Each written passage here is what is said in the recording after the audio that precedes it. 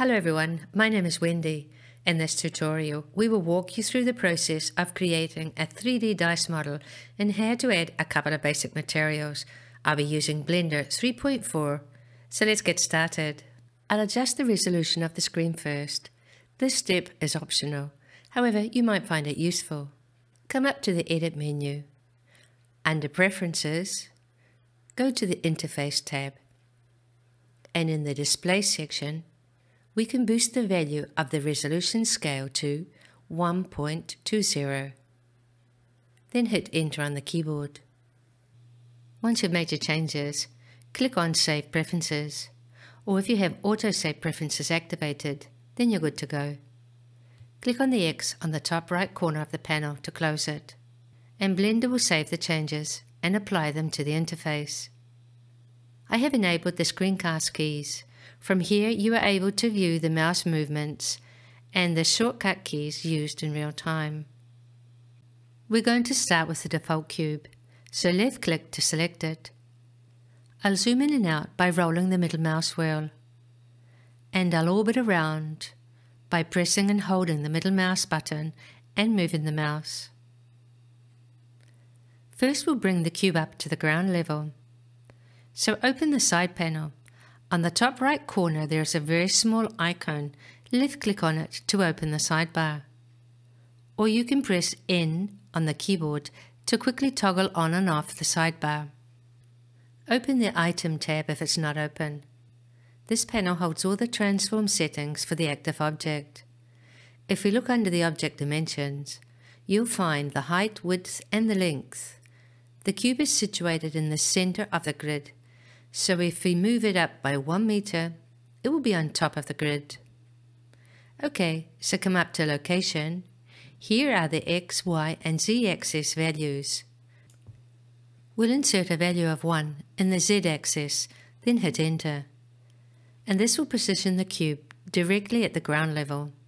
You can press N again on the keyboard to close the sidebar. I have a small black and white dice here in front of me. It's just a small square object with slightly rounded corners and rounded edges. So let's see how we can achieve this in Blender. First we can add a bevel modifier. So come over to the modifier panel and select bevel. And in the amount value, let's set it to 0.2. And in segments, let's use 4.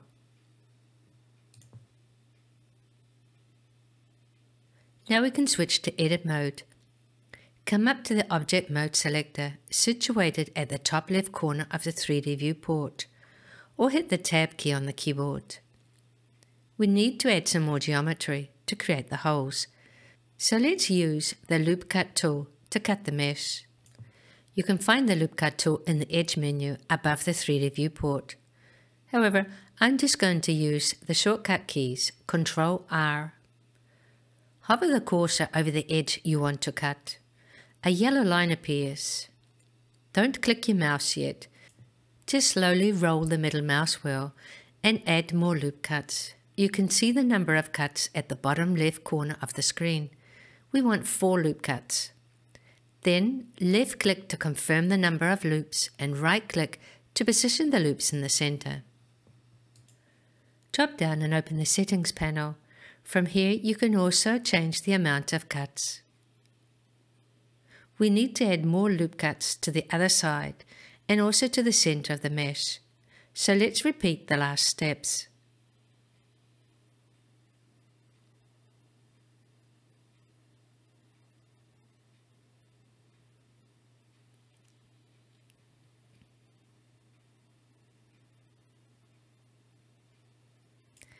I'll orbit around.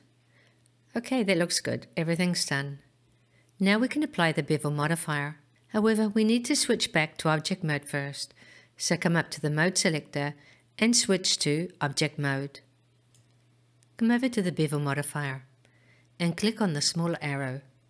And from the menu, select Apply. Or you could hit Ctrl+A on the keyboard. Before we move on, we can add a subdivision surface modifier. And in the Levels viewport and in Render, set the value to 3. With the object selected, right-click and from the context menu, select Shade Smooth.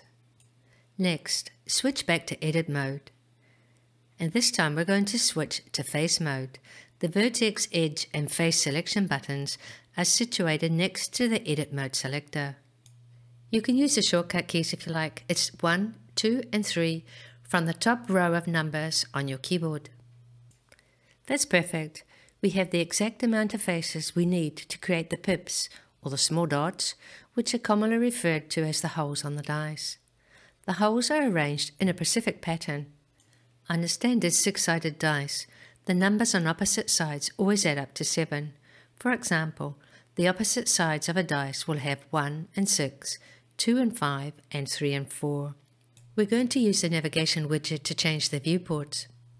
It's situated on the top right corner of the 3D viewport. Let's start in the front orthographic viewport.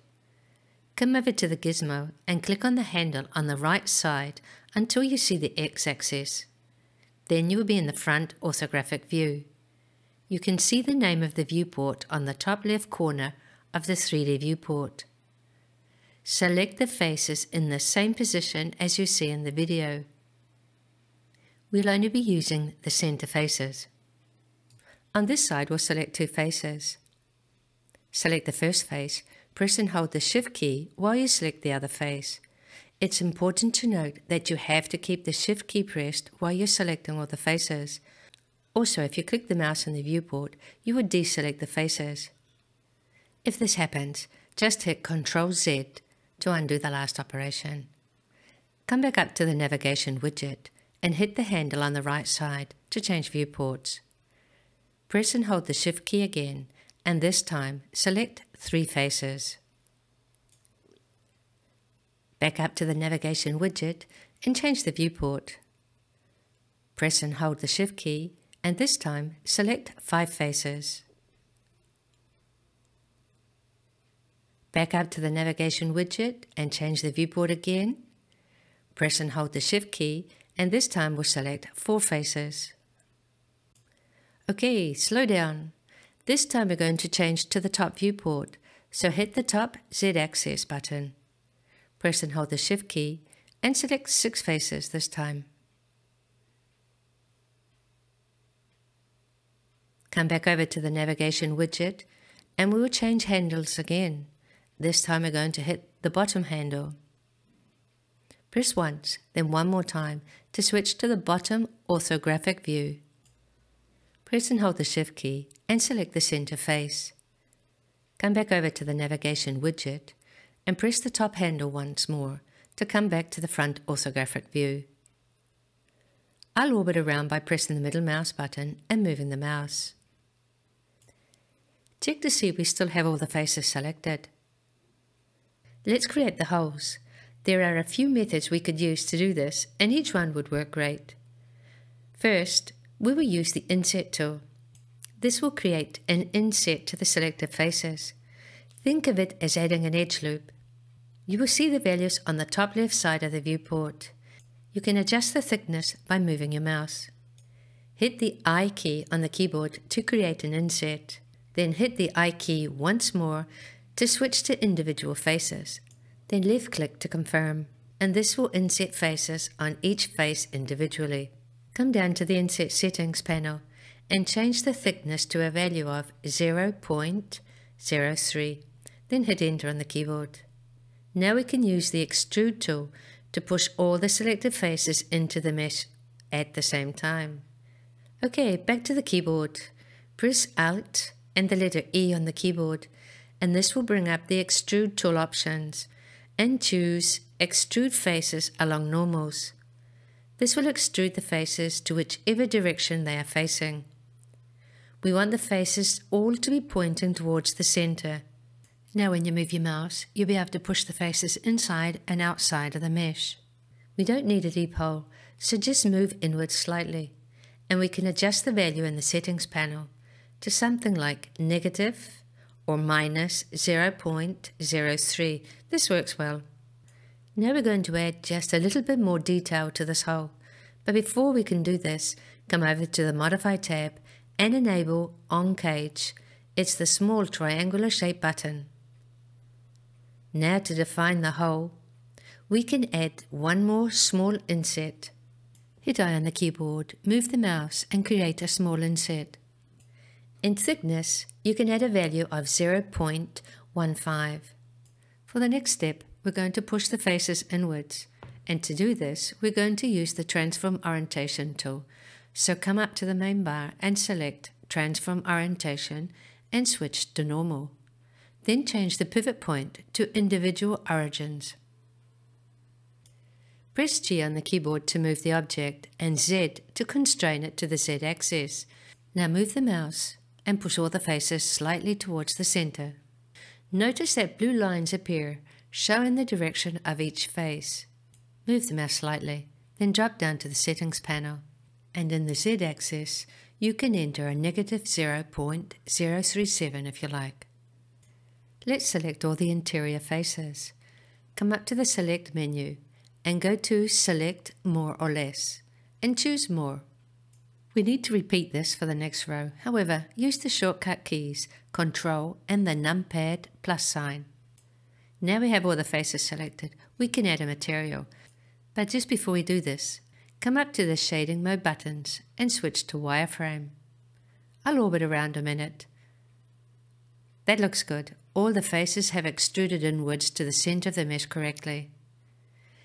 Come back up to the Shading Mode buttons and switch to the Material Preview mode. The Material Preview mode is the second last button on the top right. The Material Preview mode in Blender is designed specifically for viewing materials and textures. You can also choose different lighting setups. However, for this video, we'll leave the default settings.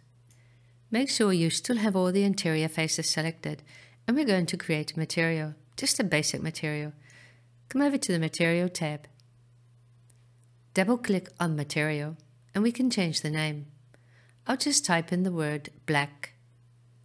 Press the Assign button to assign the material to the selected faces. Scroll down and click on the base color. Now from the color picker, you can choose any color. We're going to use black for the interior holes. So just drag the slider down.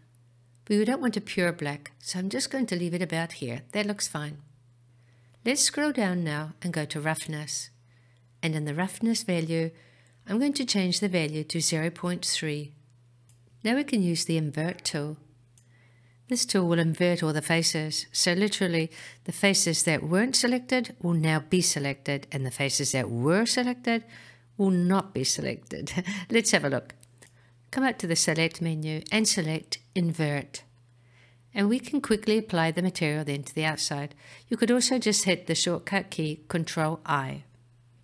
Come back over to the Material panel. Press on the small plus sign to add a new material.